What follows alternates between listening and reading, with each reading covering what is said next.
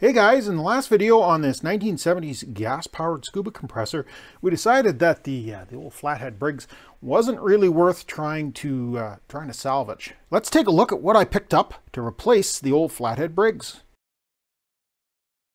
We don't really need an unboxing video.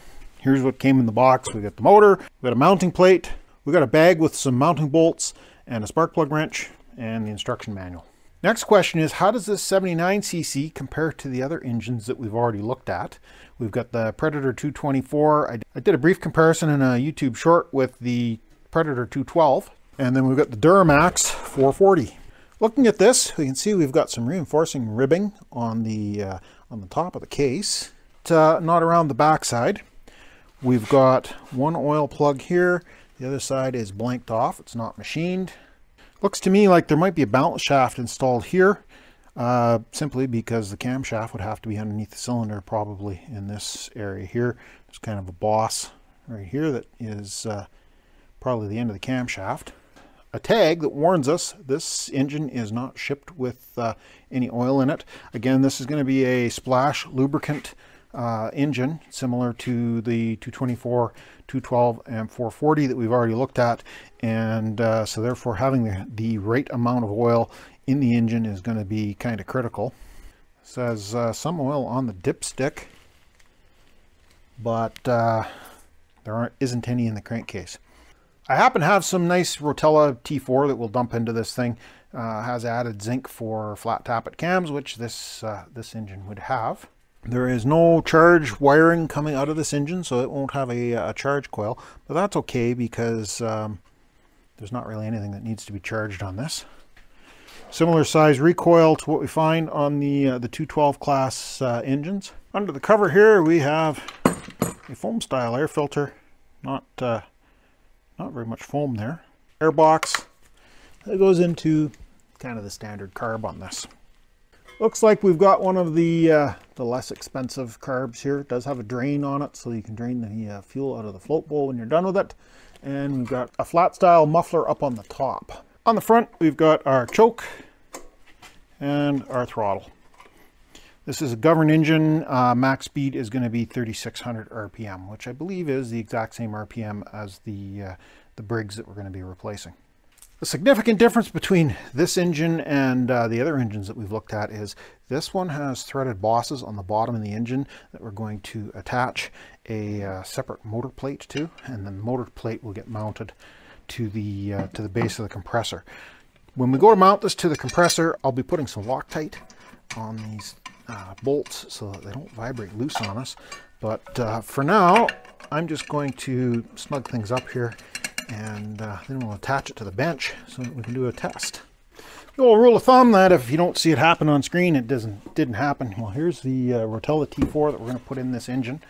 No affiliation with Shell on this, but supposedly this is good stuff, so that's what we'll dump in here, give it a little drink.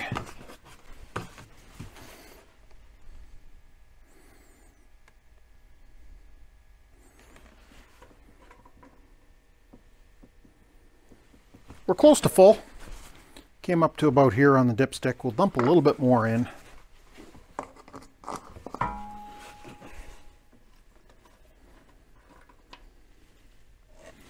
And I see we're up to there on the dipstick. We're basically ready to fire this thing up. It's got oil in it. I'll put a couple of cups of gas in it. I don't want to get too carried away. This doesn't have a fuel shutoff on it, so there's no way to run the carb dry other than to open the drain. Our throttle is up off of idle. I haven't played with the max setting screw yet, so who knows how high up this is going to rev. And choke is set to the run position. Now, I haven't got any screws on this thing, so we might have to shut it down. Over here on the side of the engine is the kill switch.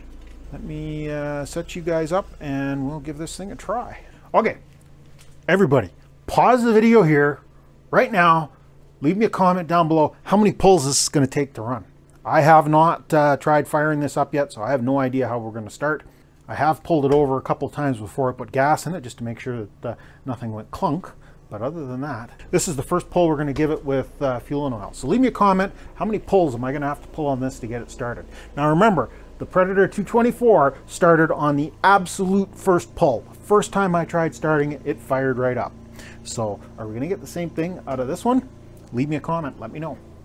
Before we get to that answer, I'm going to ask you guys to do me a great big favor. I don't know what it is. In the fall, for some reason, the performance of my channel drops right off. I would really appreciate it if you guys could give me a thumb up. Maybe subscribe to the channel, ring that bell icon so that you get notified when I put out new content.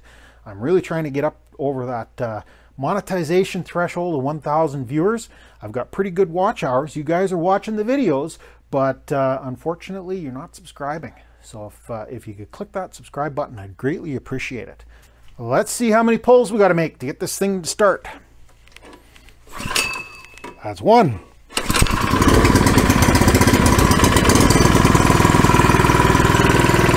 That's not too bad. Two. Something tells me we're not idling at 1800 RPM. One pulse, one revolution. That should be right. Well, I guess that is accurate. Let's fire it back up again. We'll let it warm up for a little while.